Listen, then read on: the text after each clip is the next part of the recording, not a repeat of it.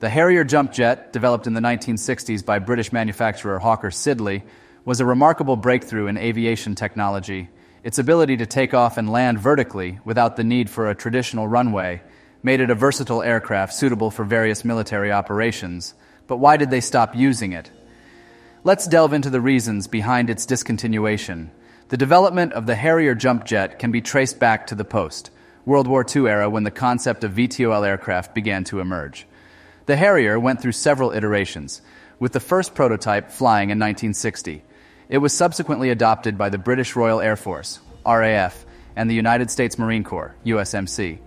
The Harrier Jump Jet's VTOL capability was made possible by its innovative engine design and swiveling nozzles. By redirecting the engine thrust downward, the Harrier could lift off vertically. This feature allowed it to operate from unprepared surfaces, such as grass fields or roadways, expanding its operational flexibility. The F-35B Lightning II, a fifth-generation stealth fighter, emerged as the successor to the Harrier Jump Jet. Developed by Lockheed Martin, the F-35B incorporates advanced technologies and capabilities that surpass those of the Harrier. It combines stealth, advanced sensor systems, and improved performance to meet the evolving demands of modern warfare. Compared to the Harrier, the F-35B offers increased range, speed, and payload capacity.